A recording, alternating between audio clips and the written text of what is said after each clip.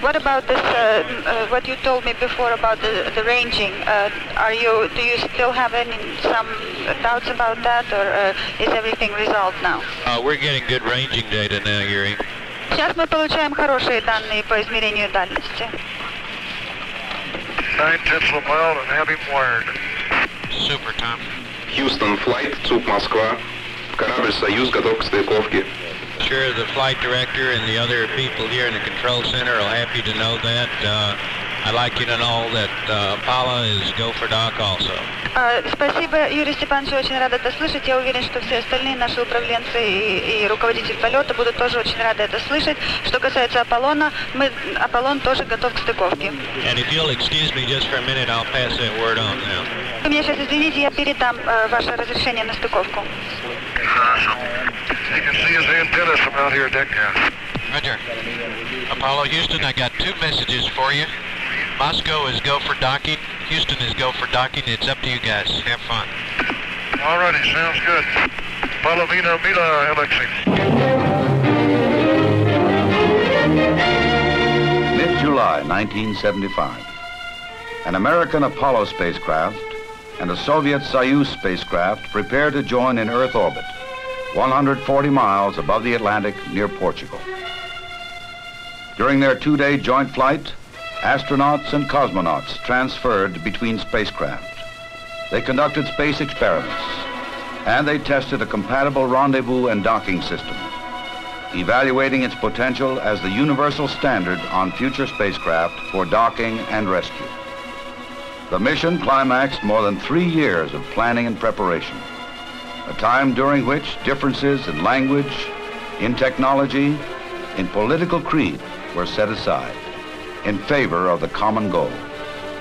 This was the mission that opened the door to international manned spaceflight, the mission that set the course for joint flights of the future. This was the mission of Apollo-Soyuz.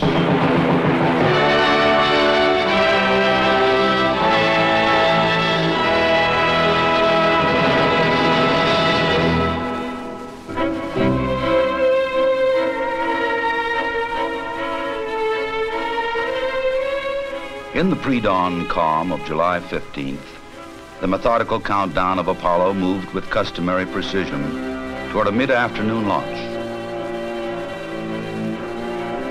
Of lesser note was the fact that this would be the last flight of Apollo Saturn. And as the countdown narrowed, chances are that more than one member of the launch team reflected on other proud days of Apollo, like its 9 flights to the moon, 6 of which resulted in landing men there. Its 3 flights to Skylab, transporting crews to the orbiting space station. And now, in 9 days, the entire Apollo program would pass into history. Apollo would make way for a 2-way reusable vehicle, the Space Shuttle, scheduled for its orbital flight debut in 1979. But today it is Apollo-Soyuz. And as dawn approaches the Florida coast, a similar drama is nearing climax, half a world away. The scene, Baikonur Launch Complex in Kazakhstan, central USSR. The Soyuz spacecraft, its crew approaching the end of pre-launch checks, is about to signal the start of this historic mission.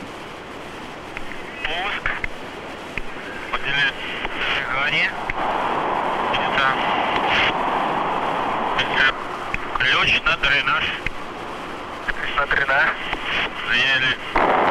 Летимо, летимо. Все, ее нормально.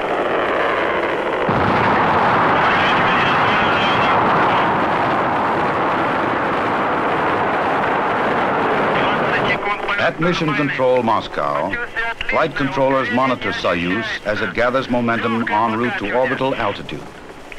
Less than 9 minutes after launch, Soyuz, powered by triple booster stages, is inserted into its assigned orbit. This is Apollo Saturn Launch Control. The countdown has proceeded smoothly this morning. and the flight crew here at the Kennedy Space Center were alerted about 10:30. They're right now in the suit room at the Manned Spacecraft Operations Building, donning their spacesuits, and they're scheduled to leave the suit room about 12:37 for the trip out to Pad B. The weatherman continues to be cooperative. A near-perfect day for the launch. Made to order for the thousands lining the roadsides and beaches to witness this Apollo-Saturn finale.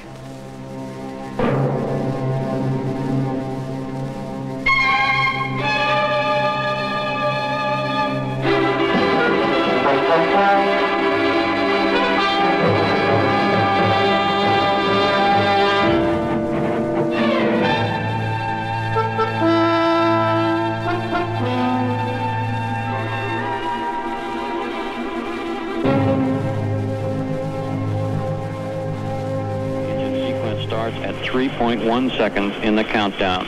We'll hold down till thrust builds up. 11. Engine 10, ready light on. 9, 10, 9, 8, 8, 7, 6, 5, 4, 3, 2. Engine sequence start. 1, 0. Launch commit. We have a liftoff. All engines building up thrust. Moving out. Clear the tower. Roger, tower clear. Roger, Tom, you got good thrust on all engines. You're right on the money. 30 seconds, we're on the way. Stand by for mode 1 Bravo. Mark, 1 Bravo. 1 Bravo, 2 Gs. Roger. And cabin pressure's coming down. Roger. Apollo Houston, you're go for station. Roger, go for station.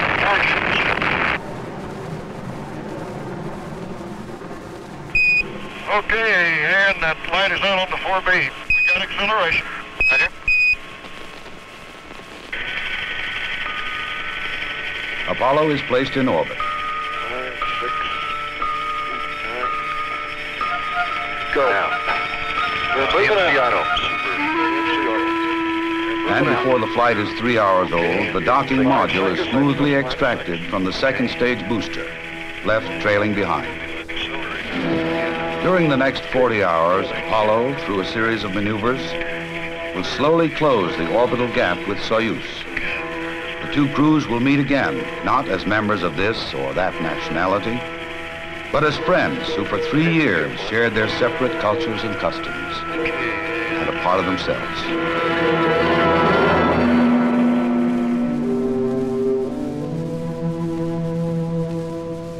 In preparing for their mission, Soviet and American crews spent a good deal of time together. In formal mission training, in learning about the other man's culture, in getting to know the man himself.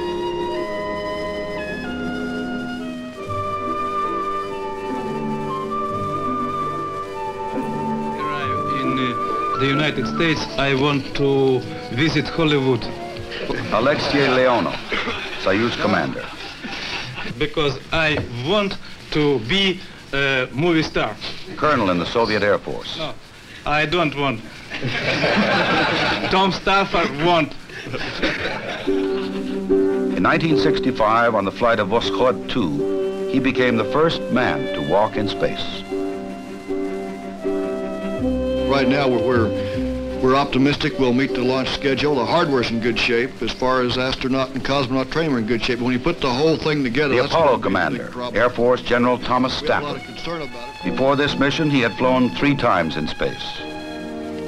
He was commander of Apollo 10, the mission that orbited the moon and qualified the lunar module for subsequent lunar landings. A civilian and a veteran of the U.S. space program, Donald K. Deke Slayton. One of the original 7 astronauts, he was scheduled to pilot the 4th manned Mercury flight. A slight heart irregularity interrupted his flight career. He was returned to full flight status in 1972 and assigned to Apollo-Soyuz as docking module pilot. Another civilian crew member, Valery Kubasov, aged 40, the Soyuz flight engineer. On Soyuz 6, he successfully performed the first welding experiments in the zero gravity of space. Rounding out the American crew, Vance Brand, civilian, aeronautical engineer, former test pilot. He's been a backup crewman on previous flights, but this was his first trip into space. He is the command module pilot. As this was a time of mission preparation, it also brought together engineering and technical specialists from both sides. Heading up the teams were Dr. Glyn Lunny, the American project director, and his Soviet counterpart, Professor Konstantin Bushuyev. Under the direction of these two, an atmosphere of cordiality and mutual respect developed that pervaded the many months of meetings and negotiations. Joint groups were assigned to 5 general areas: communications and tracking, life support and crew transfer,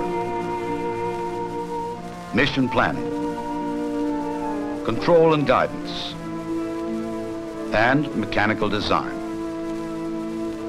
This latter category included the building of the first universal docking system.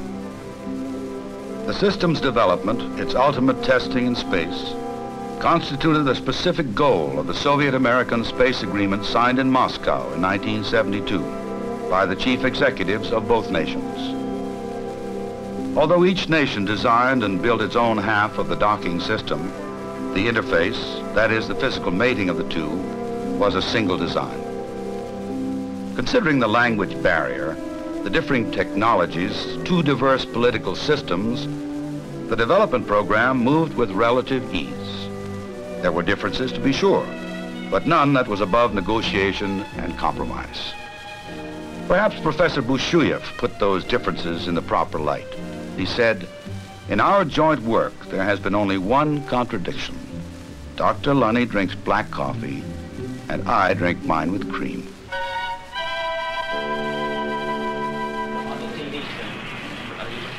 Okay, copy. This is Apollo Control. Apparently the TPI maneuver was indeed successful. Tom Stafford reported from Apollo that he was station keeping with Soyuz. Both control centers, Moscow and Houston, have given a go for docking. Soyuz, Apollo, track switches. I need you 5x5. Apollo, Houston. Can you see the Soyuz? He's hidden behind the docking module. Aha. Here he comes, just above the docking module. Looks real pretty.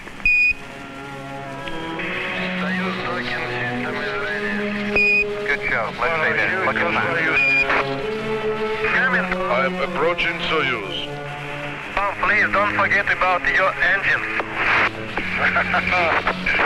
Less than 5 meters distance. 3 meters. 3 meters. 3 meters. 1 meter.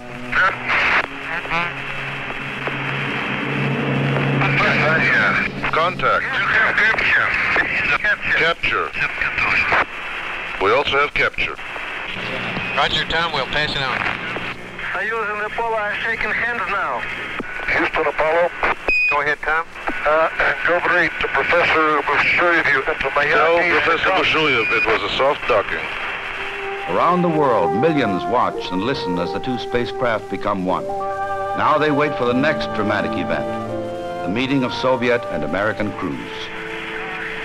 All right, on a show. Открываю you loop 3. Okay, the camera. Ha-ha!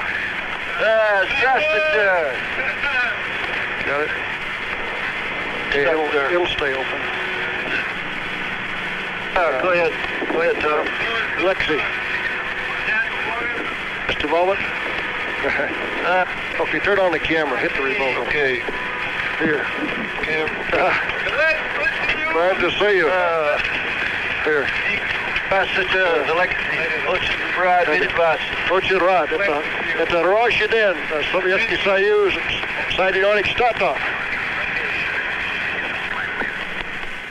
In the first crew transfer, astronauts Stafford and Slayton are hosted in Soyuz by cosmonauts Leonov and Kubasov. Grant Sprand remains behind to monitor Apollo systems. In the name of the Soviet people and from myself personally, I am To mark the occasion, leaders of both the USSR and the United States relay their congratulations. Of the Soviet spacecraft, new possibilities are opening up for fruitful development of scientific cooperation between countries and the peoples in the interests of peace and progress of all humanity. I wish you successful completion of the planned program and a safe return to Earth. Leonid Brezhnev. The astronauts are on the line, sir. Gentlemen, let me call to express my very great admiration for your hard work, your total dedication in preparing for this first joint flight. It's taken us many years to open this door to useful cooperation in space between our two countries. And I'm confident that the day is not far off when space missions made possible by this first joint effort will be more or less commonplace. And may I say, in signing off, here's to a soft landing. Thank you very much. Thank you, Mr. President. Among ceremonies scheduled for this first day of joint flight are the exchanges of national flags by the spacecraft commanders. Later, they sign certificates of docking for the Paris-based Fédération Aéronautique Internationale, the organization that validates all aviation and spaceflight records. Finally, they sit down to dinner in space, Russian style. Right now, I've just finished some strawberries reconstituted. I'm just eating some too. We're getting ready to eat some borscht, as you can see here.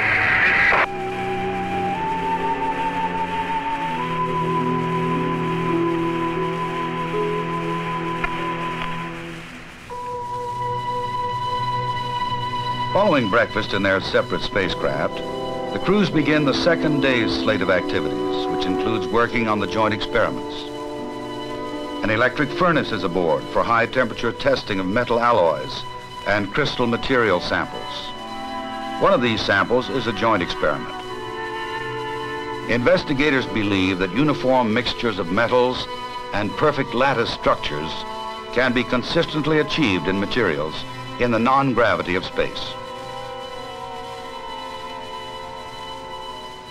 In the day's first transfer, Vance Brand visits Valery Kubasov in Soyuz, and Colonel Leonov is hosted by astronauts Stafford and Slayton in Apollo. Hello, American people. The first Soviet-American TV center. Activities begin with a tour of both spacecraft. Kubasov shows Soyuz to the American audience. Tom Stafford explains Apollo to Soviet viewers. It's been a most rewarding 2 days here in space, working with the Apollo-Soyuz project.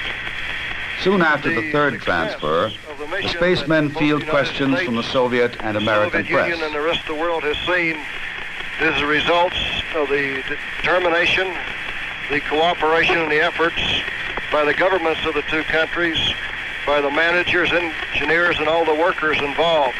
It's been a very rewarding experience. Roger, it's Moscow's turn to ask the questions that have been proposed by the press there. Thank you, Bo. Алексей Леонов. Насколько считаете вы комфортабельным корабль «Аполлон»? И как вам нравится американская пища? Consider the Apollo spacecraft to be, and how do you like the American food? Я сегодня 6 часов пробыл на космическом корабле «Аполло», это в космосе. Но as old philosophers says, the best part of a good dinner is not what you eat, but with whom you eat. Today... North of New England, as the workday ends, Tom Stafford presents Alexei Leonov spruce tree seeds to be planted in Russian soil, a gift from the American people to the people of the Soviet Union to provide a living memorial to the flight. The spacecraft commanders also join the two halves of an Apollo-Soyuz medal. One half launched with Soyuz and the other half with Apollo to symbolize the link-up in orbit. When time comes to retire to their own craft, it's das vidanya and goodbye. The joint experiments would resume the following day, but only by voice.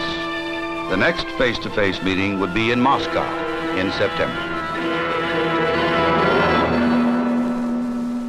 This is Apollo Control. At acquisition here, we should have confirmation of undocking and a real-time television picture of Soyuz from Apollo as it backs away in preparation for the solar eclipse experiment. Solar eclipse occurs briefly and infrequently on Earth, giving scientists too short a time for adequate study. But with two-manned spacecraft and proper maneuvering, a solar eclipse can be simulated. Thus, with Apollo blotting out the solar disk, the Soyuz crew trained their cameras on the solar corona, recording pictures for later study.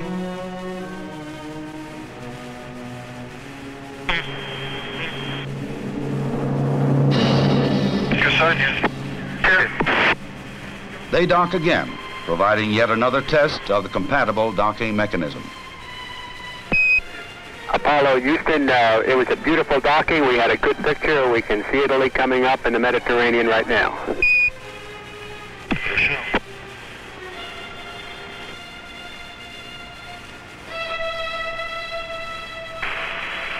Apollo, Houston through Atson, we're hearing your calls.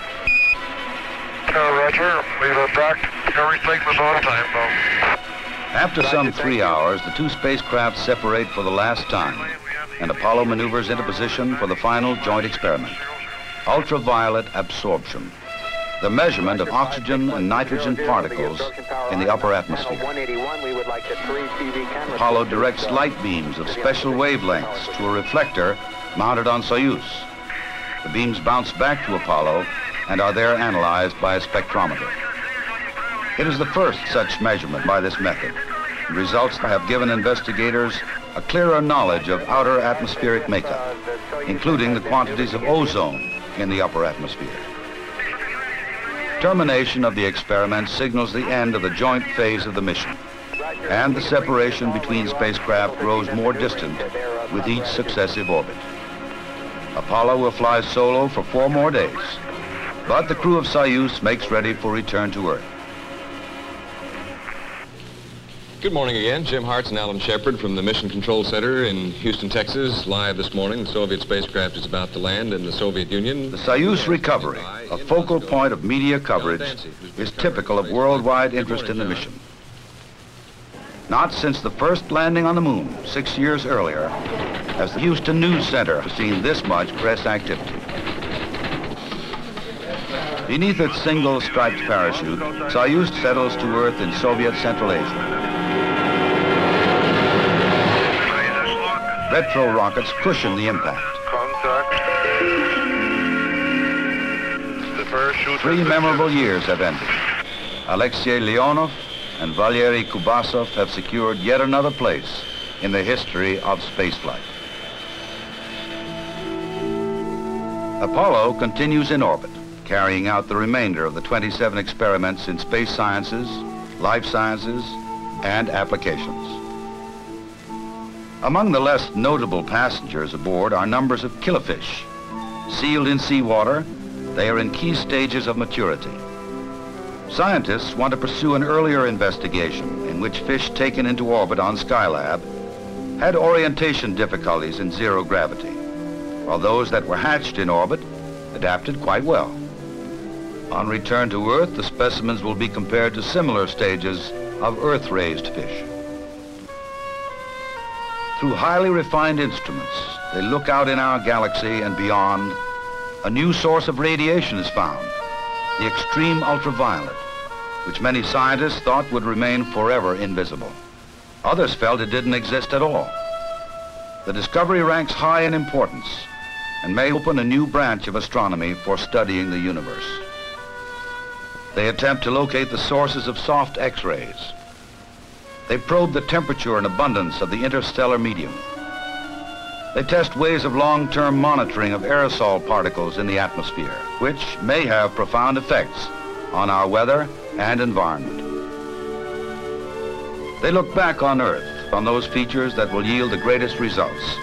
Geological features, the oceans, the deserts, pollution patterns, weather formations, all the phenomena that comes under the general heading of Earth resources. As the mission comes down to the wire, the docking module is jettisoned, and it too becomes part of an experiment. With the two instrumented spacecraft close together in the same orbit, it is possible to measure their relative movements caused by variations in Earth's gravity. The technique provides a means of accurately mapping the Earth's mass structure on a global basis. Final. Go. Guido. Go. Retro. Go, flight. GNC. Go flight. Apollo Control, 99 hours, 29 minutes, phase elapsed time. Flight Director Frank Littleton Go. pulsing his flight controllers. ECOM reports everything looks fine. Go for the burn. Okay, Crip, everything's up. Great shape up here. The only thing we're concerned about is that you've got all your splashdown parties coordinated, over. Well, I've been working on that. Okay, sounds good.